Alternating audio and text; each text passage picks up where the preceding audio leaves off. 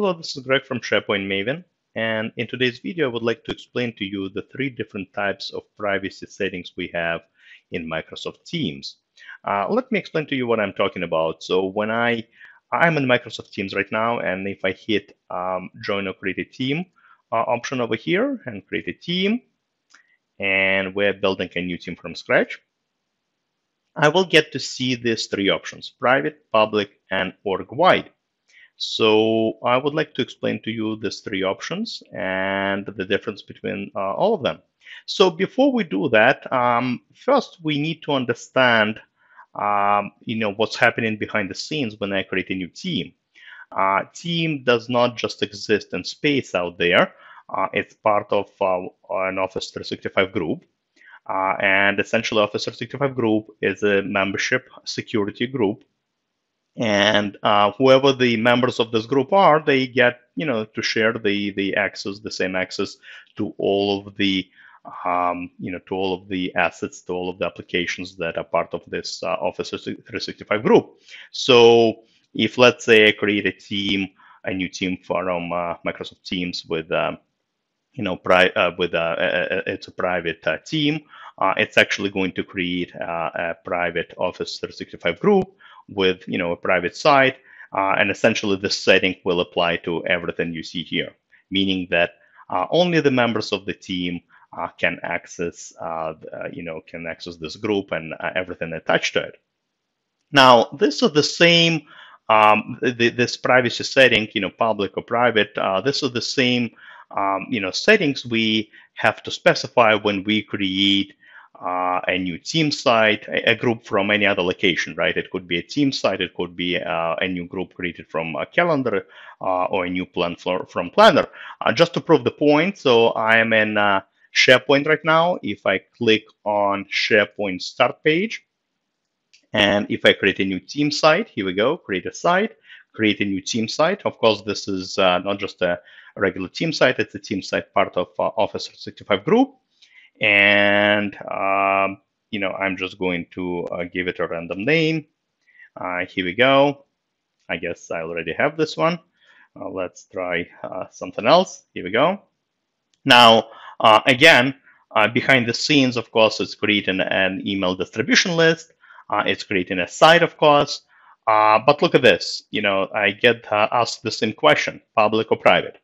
Now, what is the difference between public and private? Again, private essentially means that you have to be a member of the team to access content.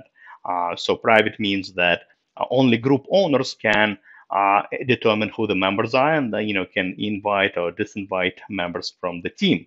Public means you don't need anyone's permission. Public means it's like free lunch for everyone kind of thing. And essentially what it means is that if you get a URL of the site, if you see a group, you can just freely join it without anyone's permission.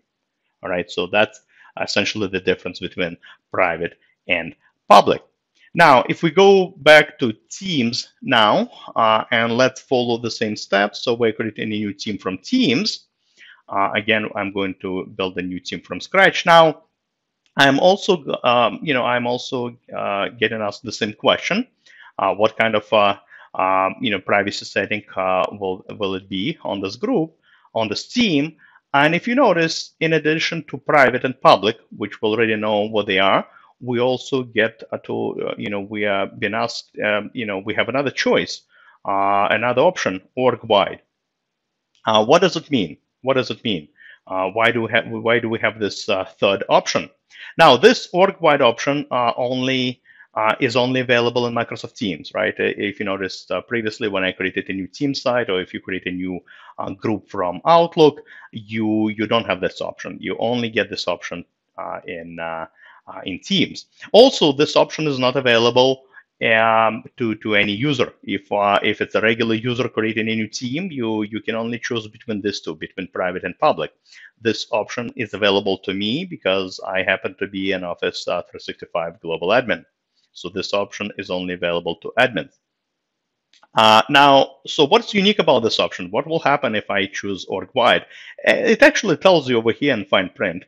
What that means, is that if you create this new team, an org-wide team, everyone in your organization will automatically join it.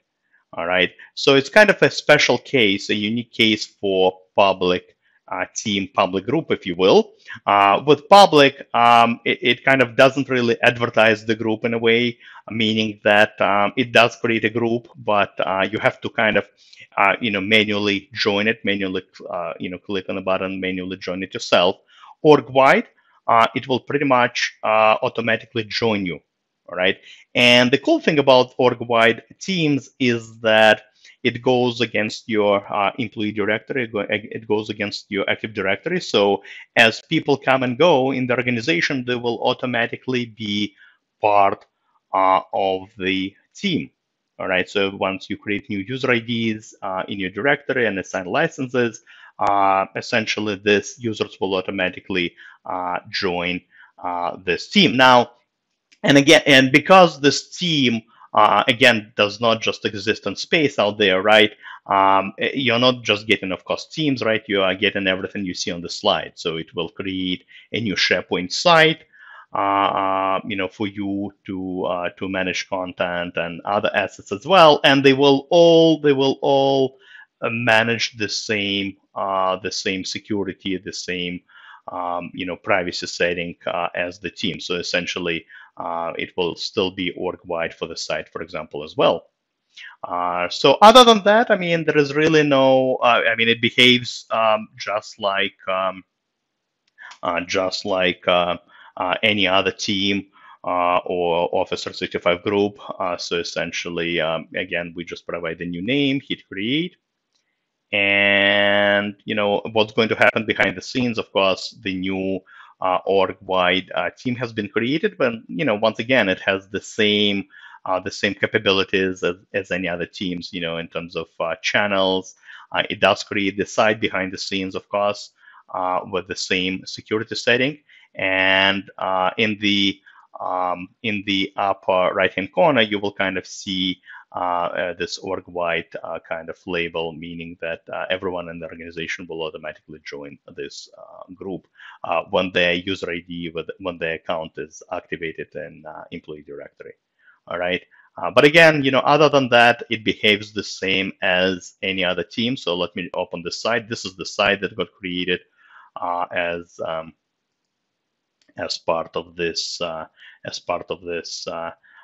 of exercise. And look at this. If you notice, over here on in the upper right-hand corner, it already has 4 members. Why? Because these are all the users I have in my tenant.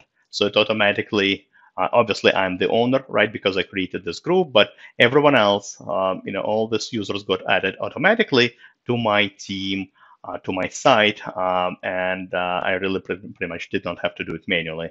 And that's because we created an org-wide team. All right, so that's all I wanted to demonstrate to you today. Hopefully you learned something new.